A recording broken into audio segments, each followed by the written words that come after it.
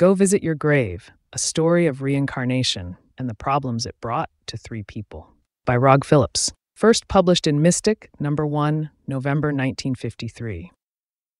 I don't want my fortune told, Bill Myers said. I don't believe in that bunk. Madame Olga shrewdly studied the young man sitting across the table from her. You come to a fortune teller, yet you don't want your fortune told. Why? I know how you do it, Bill Myers said. One-way glass in the armrests of my chair, carefully colored to match the rest of the chair arm. But underneath it is a scanner that reads fingerprints and sends the readings to a fingerprint bank, probably behind that curtain at your back. It identifies the prints and tells you what you want to know about your customer through a hearing aid button concealed under your gypsy shawl.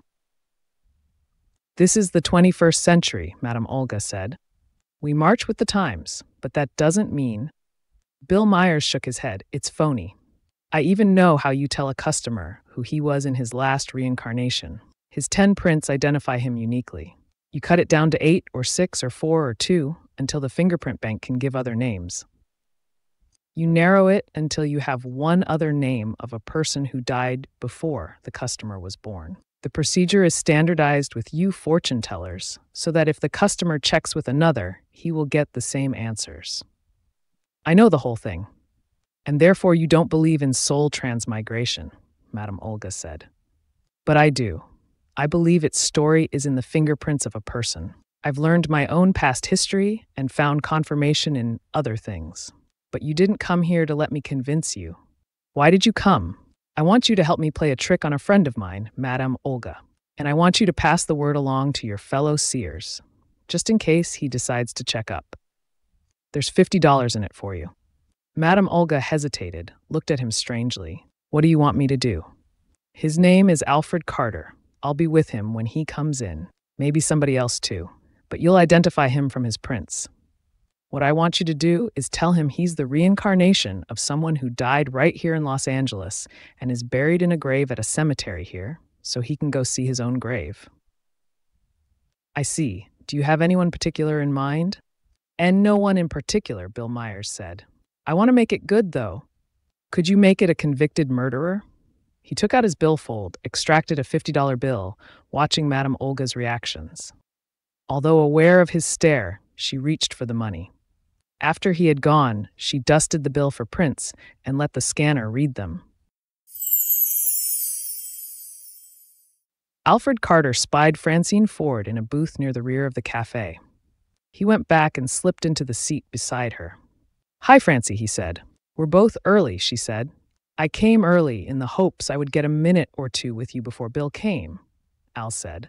Why did you come early? For the same reason. You ask because you hope it's so, Francine Ford said, smiling. Then she frowned in concentration and seriousness. We've been brought up to psychoanalyze ourselves and others continually, to trap our unconscious desires and motivations out into the open, and be skillful enough when we want to conceal our motives from others to do so. I'll be entirely frank with you on one thing. Al, I believe I could marry either you or Bill tomorrow and be quite sure of a successful marriage. And that's the trouble. I could, but neither of you could, until you've finished your competition and one of you has won me decisively. Carter nodded, and the loser knows he has lost because of his own faults. I believe you're right, Francie. Come to think of it, I would be disappointed in you somehow if you suddenly chose either of us out of a clear sky. But it never pointed itself up consciously that way to me before. And I think you're right about Bill's motive for getting us together today, Francine said. She shivered in delight. I'm going to enjoy myself, I hope. Now, why did I add that qualification? She had no time to answer her own question. Bill Myers had arrived. Hello, Francie. Hello, Al, he said. Been here long? Ordered yet? No, Al said to both questions. Bill said, then let's wait to eat. I ran across a part of the city I'm sure you've never seen before. I hadn't, mostly Mexican and gypsy and stuff like that. I thought the three of us could have fun. All kinds of shops and dives with Mexican food and drinks, fortune tellers, and sidewalk artists who draw your portrait for 50 cents. One of the few places left that's just like it was in the 20th century. Especially the fortune tellers. Al grinned. And cafes that serve chili warmed over from the last century, too. But okay by me. How about you, Francie? He smiled at her, knowing she remembered what he had said about playing along. She was looking searchingly at Bill. Fortune tellers? Oh, sure, they have lots of business down there. Some of those people actually believe in that stuff. Must be one in every block. I thought it would be nice to have a Mexican dinner. I'd like that, Francie said. Al, why don't you ever get an original idea? You know, Al said, I like the idea of the fortune teller. I've always wanted to go to one, just to see what it's like. An aunt of mine went to one once, and according to Aunt Bessie, the fortune teller knew her name and all about her without asking a single question. But you wouldn't fall for that stuff, Bill said. I don't know, Al said. He saw Bill's incredulous look. No, I'm serious. There's a lot we don't know even yet about the mind. It would take other confirmation to... Okay, Bill said, we'll take you to a fortune teller while we're there. Only let's get going so we can see most of it before dark. Francie and Al smiled at each other. Bill had gained his point with supreme skill, and they both recognized that fact. They also knew that some plan was obsessing his motivation pattern. They ate a Mexican dinner and saw all the sights except fortune tellers. Bill quite skillfully managed the dead-end pause in their sightseeing across the street from Madame Olga's and commented with a superior sneer directed at Al, that seems to be all. Except the fortune teller. That sign over there says $2 a fortune. Ain't worth it. Oh, I don't know, Al said slyly. I'll pay the $2 for Francie's fortune. Bill concealed his triumph underneath a scowl of protest. That isn't what I meant. I'll pay for all our fortunes if you're determined to go through with this nonsense. You must believe in the stuff. You're the one who seems afraid of it, Al said. Stop it, Francine Ford said. We'll go in, but I don't want to be first. We'll see what hogwash this Madame Olga hands out to Al, Bill said. They went across the street and entered the feebly lit waiting room. A bell somewhere tinkled musically. Curtains parted and a voice intoned, "Please enter." Madame Olga sat behind her table, an 8-inch crystal ball before her, an astrological chart on the wall behind her. The customer's chair faced her directly, too heavy to be moved easily. "Sit down, please," she said, pointing to the chair, and placed $2 in the golden tray. All looked questioningly at Francine, then boldly sat down. The chair was designed in such a way that it was natural to place his hands in the proper position without doing so consciously. Madame Olga, seeing his hands placed where the scanner could read his fingerprints, concentrated on her crystal ball. "You are Alfred Marvin Carter," she said. "You were born in Billings, Montana in 2031, which makes you 24 years old on your last birthday, September 8th. You are a car salesman, fairly successful, and are in love with a young lady whom you're not sure of. There are dark clouds in the crystal ball, signifying trouble connected with this young lady, perhaps tragedy that lies in the past." She looked up at Al questioningly. He shook his head. She looked down at the crystal ball again, frowning. "Yes, it's in the past and also the future. To get the meaning of the future, we must go deeper into the past, to previous incarnations, for in this way we can understand your karma." She fumbled under her shawl and appeared to meditate. Suddenly, her expression was transformed with surprise. Al, watching her very intently, felt sure the surprise was genuine. Bill felt instant admiration of her acting ability.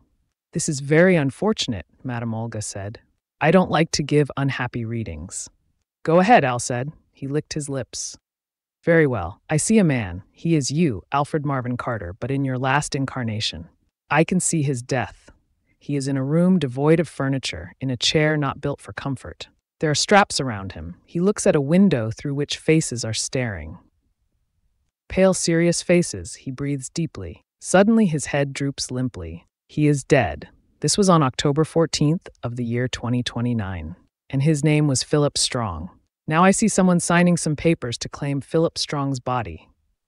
I see a funeral, with few people attending. I see Philip Strong lowered into a grave, and it is in this city, at New Forest Lawn Cemetery." Madame Olga appeared exhausted as she stopped talking. "You mean I murdered someone and died in the gas chamber?" Al said, horrified. "Don't believe her," Bill said. "She made it up." Madame Olga fixed him with a wise smile. "You think so? she said, as though there were hidden meaning behind her words. Are you afraid for me to read your fortune?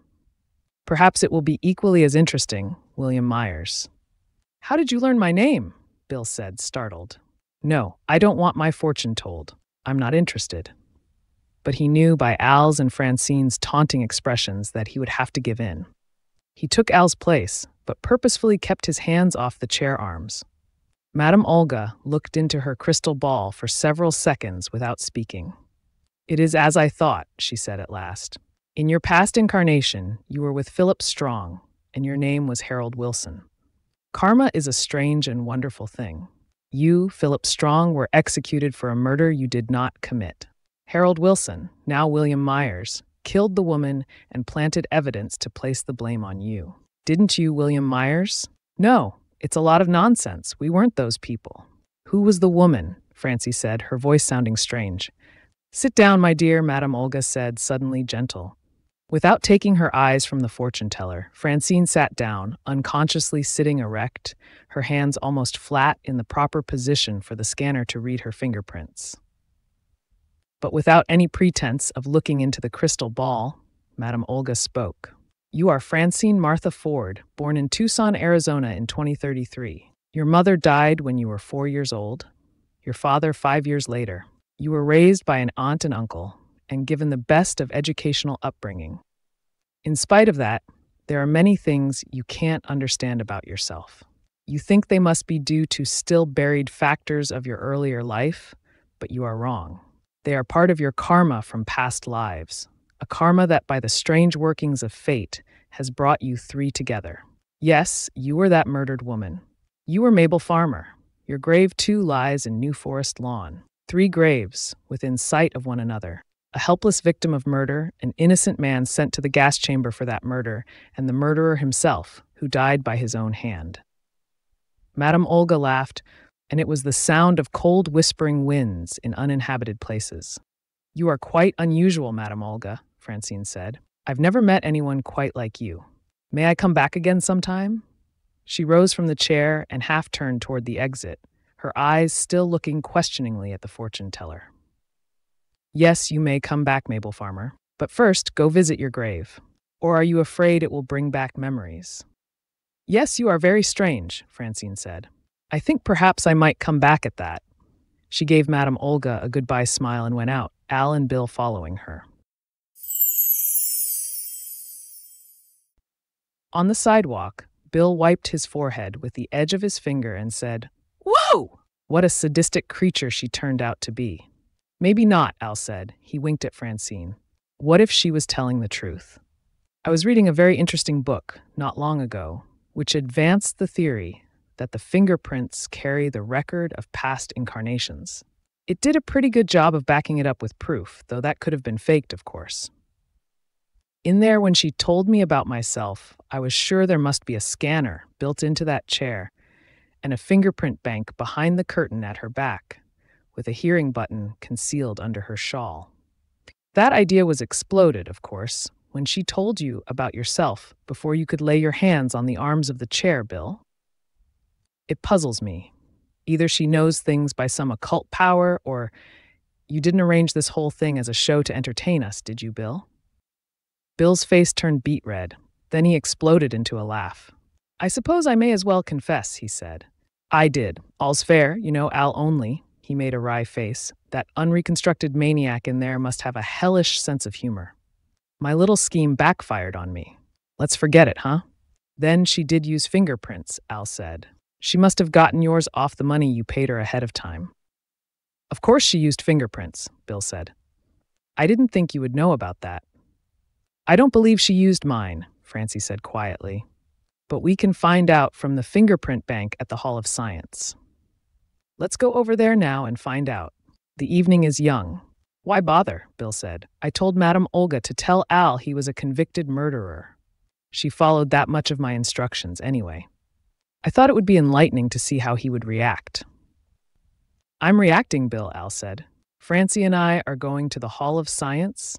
Coming with us? And if we find she told the truth, Francie said lightly, we can visit our graves in the moonlight. It will be moonlight until after midnight tonight. Full moon. Argh! Bill growled, defeated and a little angry. The fingerprint booth in the Hall of Science was impressive. Charts explained the principles of fingerprint classification, and a plastic model showed the construction of the machine that picked up and stored fingerprints. The brain, in which the billions of items were stored, was, of course, the standard colloid gel unit created by DuPont in 1979. The closest thing to duplicating the human brain yet devised, but still a long way from actual ego integration. It used the 2-gallon brain, which was the largest. Most servos used the pint size, which could absorb and keep straight quite a few million items in motor sensory association. The card over the scanner plate read, "Please place all fingertips firmly against plate for accurate identification. This fingerprint bank contains the fingerprints of every living person and is kept up to date. It will identify you and give whatever information about you it contains. Should any of this information be inaccurate, please notify the government on Infoform 162 AAA." And there was a stack of blank 162 AAAs on a table. "I'll try it first," Al said. He placed all his fingers flat against the scanner plate.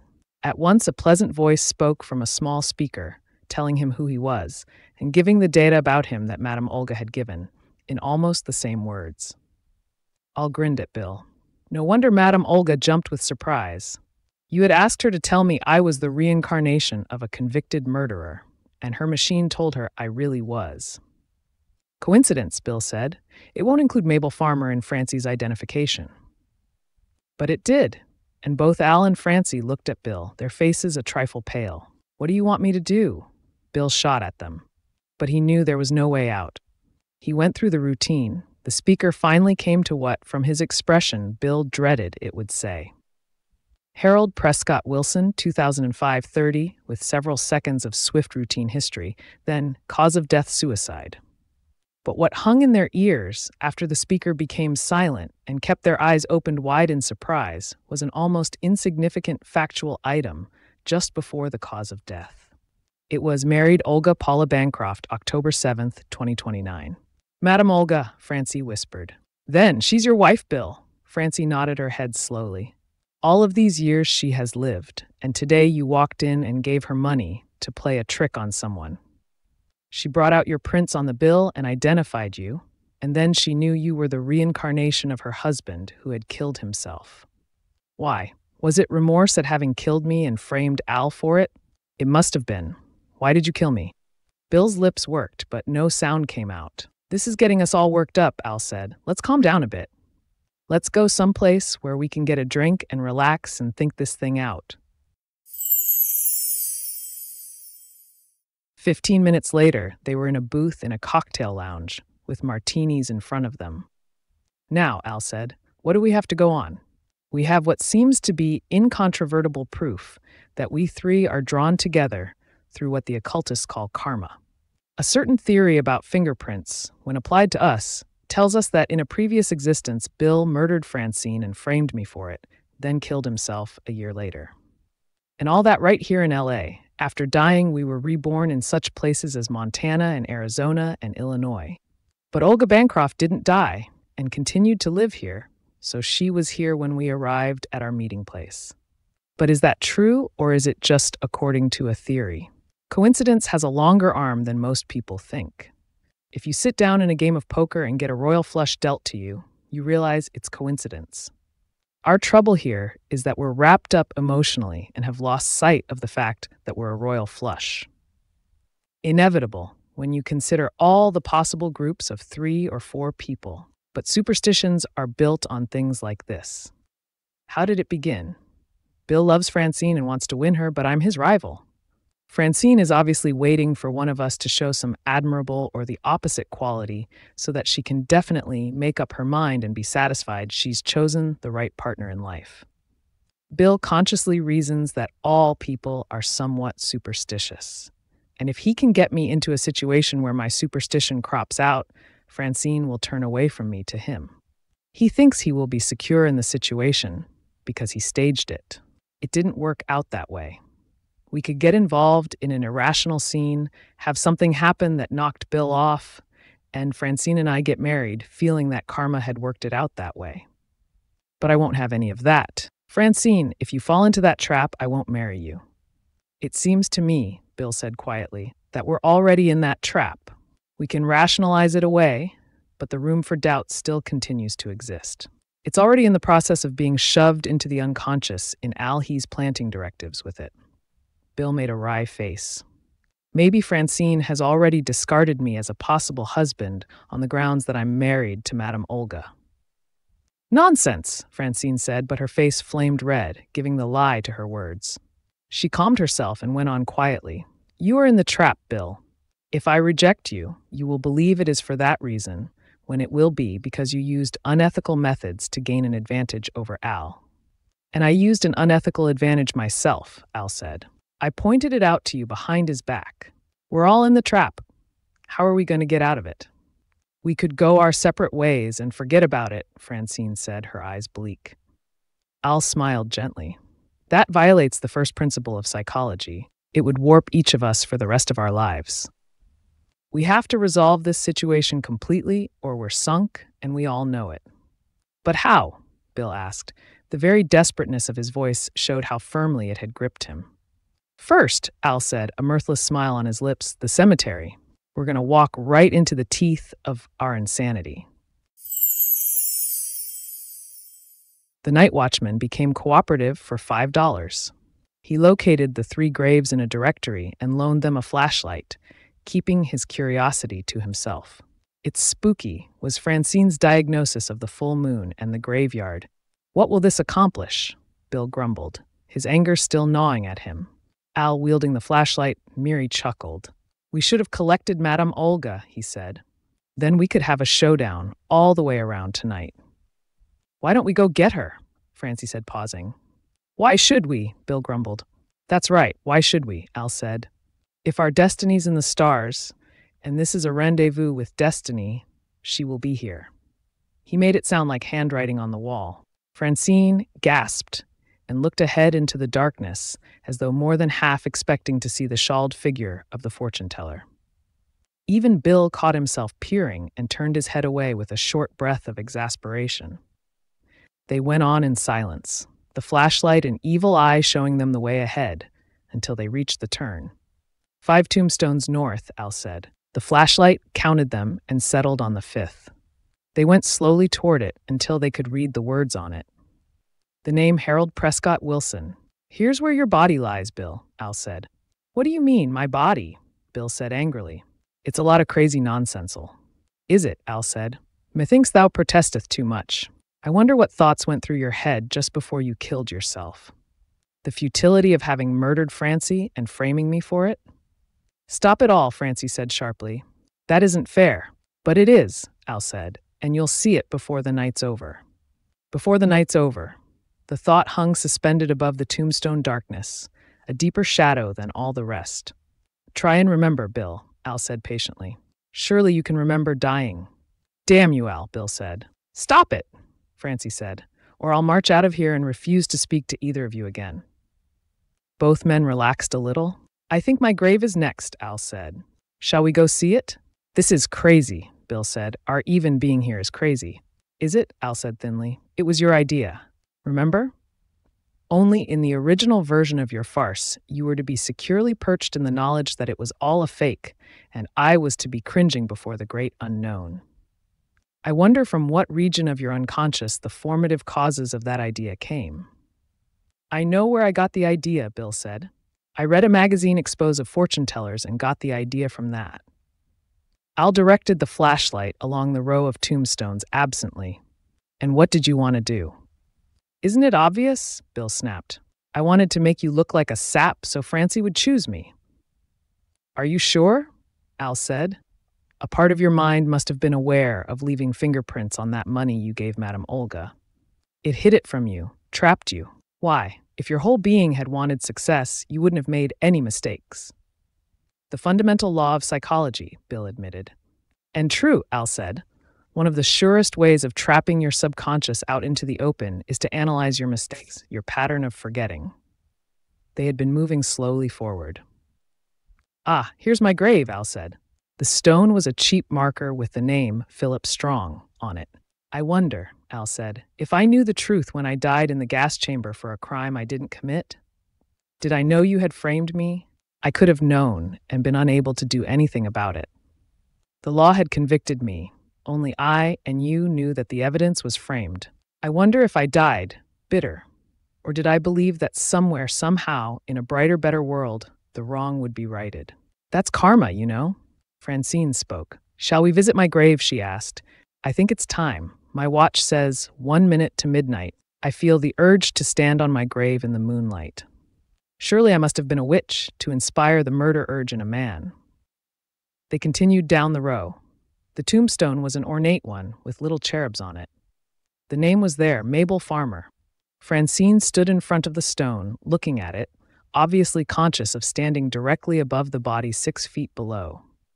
I wonder why I was murdered, she said softly, as though only to herself. How awful it must have been to die that way. Was I shot or strangled in a fit of rage? Was I someone who deserved being murdered? Or was I an innocent in someone's way? She nodded to herself.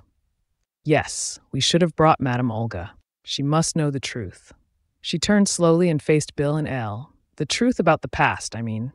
She's already told us, Al said. She told us what she believes, Francie said gently. But is it necessarily true? What are the facts? Philip Strong was executed for murdering Mabel Farmer. Harold Wilson married Olga Bancroft shortly after Philip Strong was convicted of that murder. They lived together as man and wife, then Harold Wilson killed himself. Did he tell Olga he murdered Mabel, or did she come to that conclusion herself? Did he kill himself because of a guilty conscience, or because he was unbalanced by some great grief? Let's analyze Olga's reactions. Hired by Bill, she turns the tables on him, having identified him with her dead husband. Isn't that significant, that her husband returns to her from the grave after all these years, and she treats him like that? Isn't it natural? Al said. He was a murderer twice over, having framed Philip Strong. Suppose Philip Strong actually murdered Mabel Farmer, Francie said.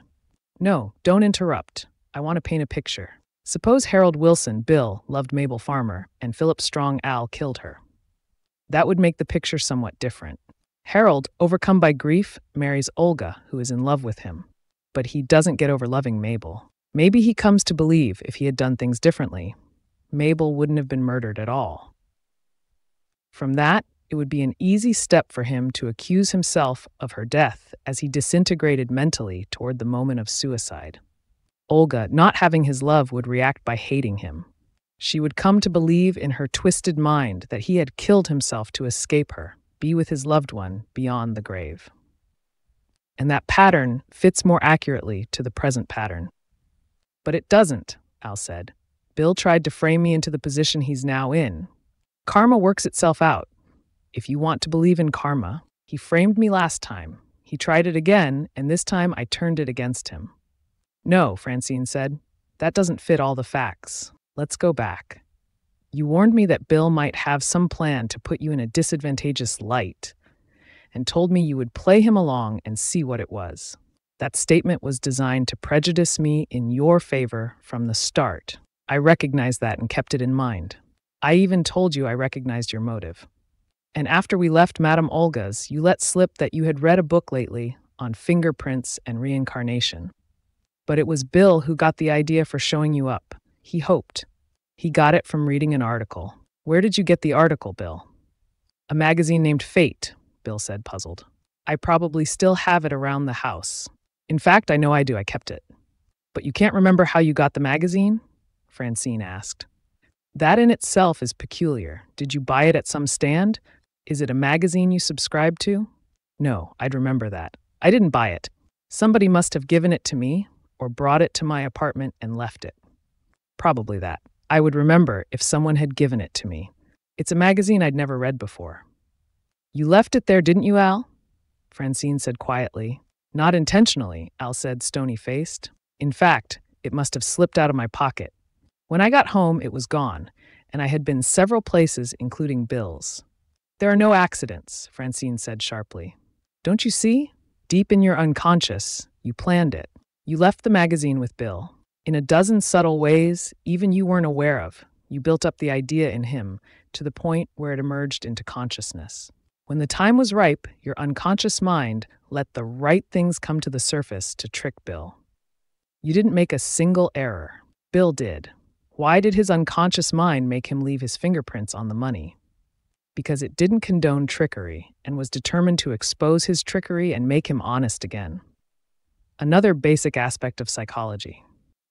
Are you sure your thinking isn't becoming prejudicial? Al said quietly. There's another aspect of this testing. You yourself might be found undesirable to both of us. The final reaction, Al, Francine said, smiling. A threat reaction. I didn't mean it that way, nor did I mean any of this cemetery stuff to do anything more than... Al let his voice drift off, frowning. Bring our hidden, unconscious motives into the open, where they are now, Francine said. So in the end, your total action results in exposing your falsehoods to yourself as you're conditioned to do. We all are. What about the fingerprint evidence? Al said. You don't believe any part of me knew about that? No. It could be chance, like getting a royal flush in the first hand you play in poker. Or reincarnation could be a reality. But it really doesn't matter, does it? Whatever is the truth there, should we let it dominate our lives any more than the theory that atmosphere is composed of molecules? Or perhaps it does affect me to this extent. I'm convinced Harold Wilson loved Mabel Farmer. In the years to come, if I think about reincarnation at all, I will think of that. If I am Mabel and Bill is Harold, our love survived death to live again. Is that romanticism? Then this isn't. Bill isn't too good at deceit on the unconscious levels that determine whether marriage will succeed or not. I'll be able to figure him out, usually. With you, Al, I would always be wondering, never sure. Goodbye, Al.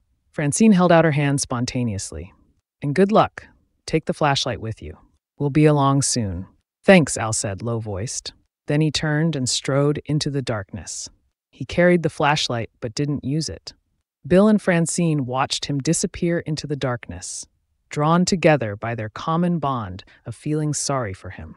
Then they were alone underneath the moon, the silence of the dead building a wall, off in the darkness. Two marble cherubs smiled at them in the ghostly light from Mabel's tombstone, and Francine, holding out her hand in invitation, said, "Won't you stand upon my grave, my lover?"